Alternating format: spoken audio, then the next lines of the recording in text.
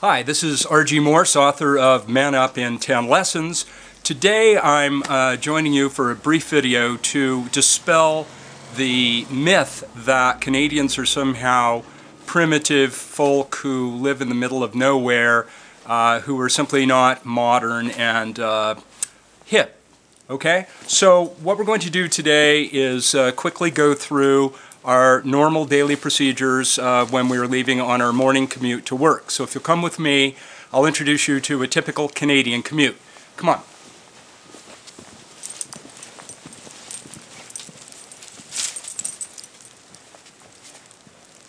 Luckily, of course, the weather is quite mild this time of year, so we don't have to contend with the usual conditions that slow our commutes down.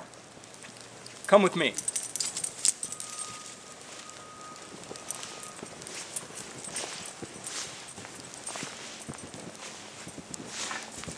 Should have worn taller boots.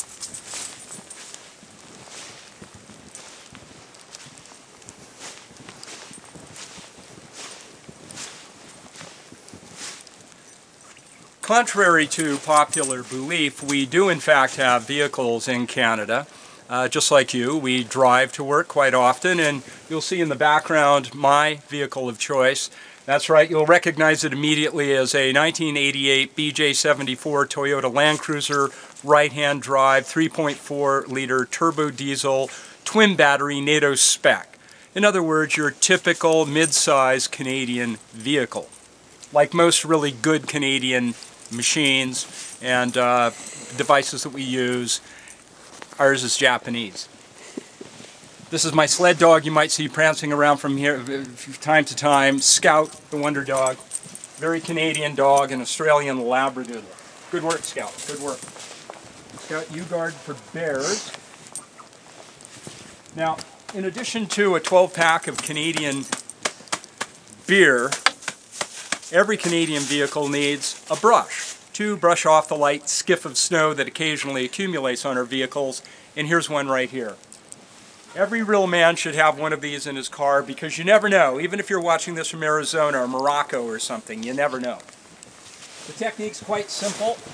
You simply place the brush on the roof, for example, and pull it gently towards you, being very careful not to find yourself trapped under the cascading heavy snow. Just last week, an elderly gentleman died doing this, trapped under about 5 feet of snow that he pulled off the roof of his car. Shit does happen. Okay, so I think you get the point. So I'm going to go ahead and complete this. There's no need for you to watch the whole thing. And in my next video, I'm going to introduce you to Canadian maritime behavior. We're going to go boating. So until then, take off, and have a great day,